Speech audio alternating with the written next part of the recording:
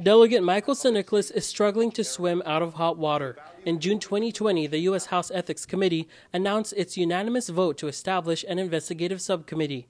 In a statement to KUAM through Facebook Messenger, the delegate told us then, "This is just a part of the process that we are required to go through in order to disprove the allegations made against us."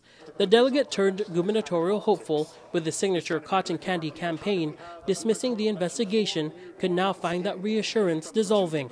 Over the weekend, the House Ethics Committee unanimously concluded that there was substantial evidence that he accepted improper, excessive campaign contributions, engaged in a conspiracy to hide the proceeds of the illicit campaign contributions, knowingly caused his campaign committee to file false or incomplete reports with the Federal Election Commission, and attempted to improperly influence a witness in connection with this committee's investigation.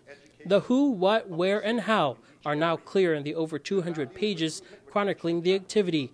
The focus turns to when it all happened during his time in office. The committee report is extensive and highlights some of these dates. San Nicolas' campaign manager said that after Guam's primary election on August 25, 2018, the delegate was having difficulty raising money for the general election. A later conversation with San Nicolas, the campaign manager, and a friend and donor to his campaign committee revealed that the congressman wanted a $10,000 donation in cash. Those separate cash installments likely first occurred on or around September 5, 2018, and the second occurred on October 5, 2018. In September 2019, San Nicolas' former campaign manager made several allegations about his conduct during the 2018 congressional campaign. On September 16, 2019, the Office of Congressional Ethics, or OCE, began a preliminary review of allegations related to campaign expenditures.